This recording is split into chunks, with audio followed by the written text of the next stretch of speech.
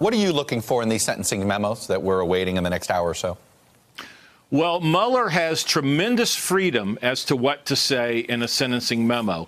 Everybody just assumes that his report, his final report, will be publicized in unredacted form, and I think that's a huge assumption. But he can say what he wants to in a sentencing memorandum. So those, to me, are the documents to look at where nobody can stop him from saying what he wants to say. And if there's something bigger there, we're going to see it in one of these 3 sentencing memos. I'm not so sure we are going to see it, but that's where we would see it.